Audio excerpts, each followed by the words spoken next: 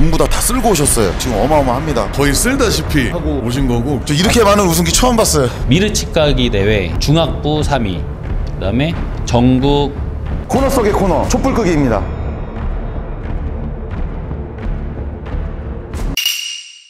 네, 안녕하세요. 검도왕찐사부의 임재구 관장입니다. 네, 안녕하세요. 전무검도관 이우석 관장입니다. 네, 안녕하세요. 유은검도관 김은 선생님입니다. 네, 오늘 수석검도관 촬영을 오게 되었습니다. 전국을 휩쓸고 다닌다는 소문이 자자하는데 오늘 수석검도관 너무 궁금합니다. 관장님, 수석검도관 관장님과 친분이 좀 있으시다고요? 중학교, 고등학교 1년 선배로 상인천중학교, 인천고등학교에서 같이 이제 훈련을 했었던 선후배 사이입니다. 네.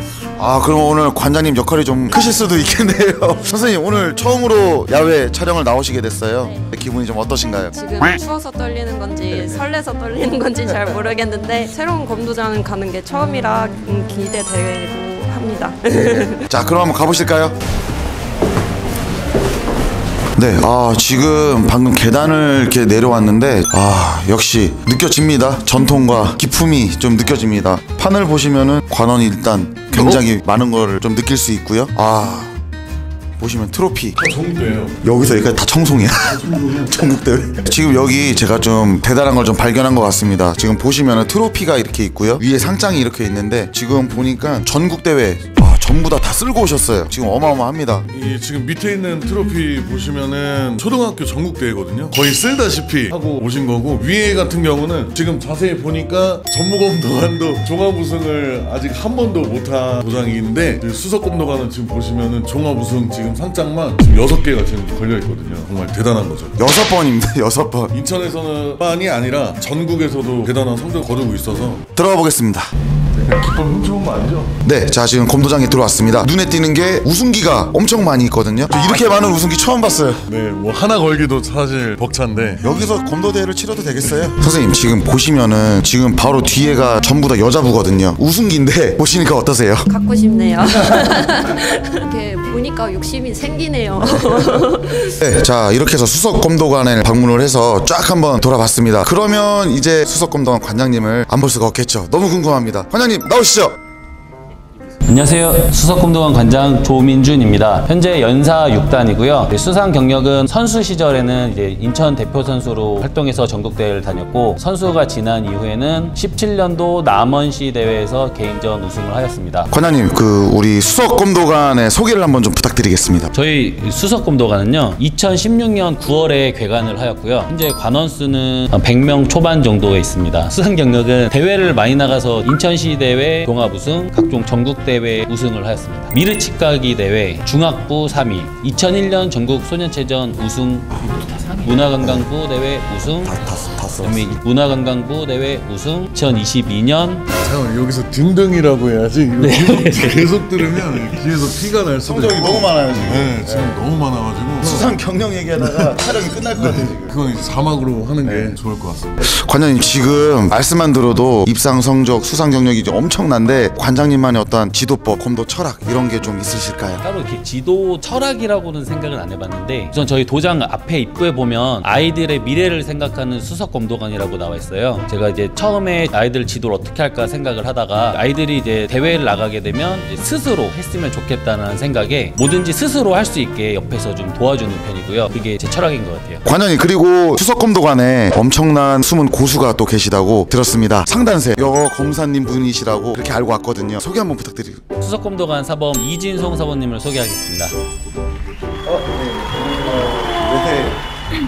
안녕하세요. 저는 수석검도관 사범 이진송입니다. 현재 단수는 2단이고요. 저의 수상 경력은 춘계 중고등학교 대회에서 3위를 하였고, 21년도에 상비군 선발전 대회에서 여자부로 선발되었고요. 21년도부터 전국체전에서 인천 여자부 대표로 선발되었습니다. 네, 지금 말만 들어도 뭔가 좀 권력이 좀 딱 느껴지는데요. 여자 선수가 상단을 하는 경우가 좀 드물잖아요. 상단을 하시게 된 어떤 계기가 있을까요? 영상을 찾아보다가 머리를 머리를 한 손으로 치더라고요. 그래서 그게 궁금해서 찾아보니까 편수머리라고 그런 한 손 기술들이 다양하길래 궁금해서 관장한테 여쭤보고 그때부터 차근차근 배우게 된 것 같습니다. 사모님이 생각하시는 상단세 장점이 있을까요? 상단세는 우선 중단이랑 겨루기를 하면 중단 선수는 닿지 못하는데 뻗으면 닿을 수 있으니까 그 장거리가 장점인 것 같아요. 멀리 칠 수 있는 네. 거리를 멀리 칠 수 있다. 수석 관장님 도장에서도 상단세를 하시는 분이 있다고 들었는데 상단세는 좀 어떤 특징 같은 게 있을까요? 공격성이 좀 강해야 될 것 같아요. 특징이라고 하면 중단은 이야기한다고 저는 표현을 하거든요. 죽도로서 서로 교검을 하고 이제 대화를 나누다가 시간적인 여유가 좀 있다고 생각이 드는데, 상단이라고 하면 먼저 뒤로 빼는 게 아니라 상단은 좀 더 먼저 공격적으로 이제 해야 되는 것들이 조금 특징이라고 보면 저는 좀 그렇게 생각합니다. 사모님, 그러시면은 이제 앞으로의 어떤 목표 궁금합니다.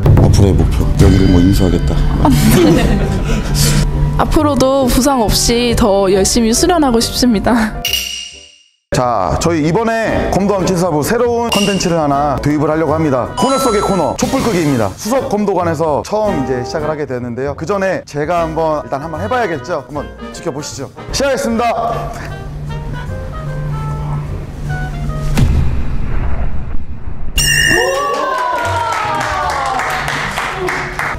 왜 나가신 거예요?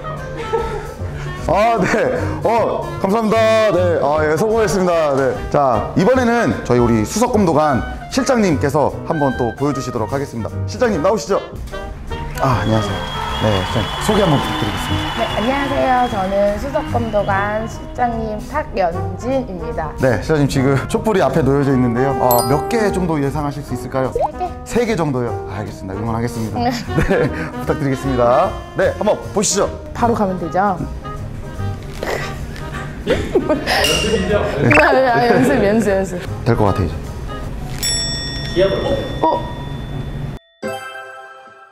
네, 자, 다음은 안 볼 수 없겠죠. 이진송 사부님 한번 모셔보도록 하겠습니다. 사부님, 아까 그 실장님께서 1개 성공하셨어요. 네. 지금 몇 개 정도 예상하십니까? 저는 바꿔보도록 하겠습니다. 전부 다요? 네. 좋습니다. 편수로 해가지고 한번 해보는 건 어떨까요? 그렇게도 한번 해보겠습니다. 네, 알겠습니다. 너무 기대됩니다. 오. 네. 생각보다 잘 꺼져요. 네.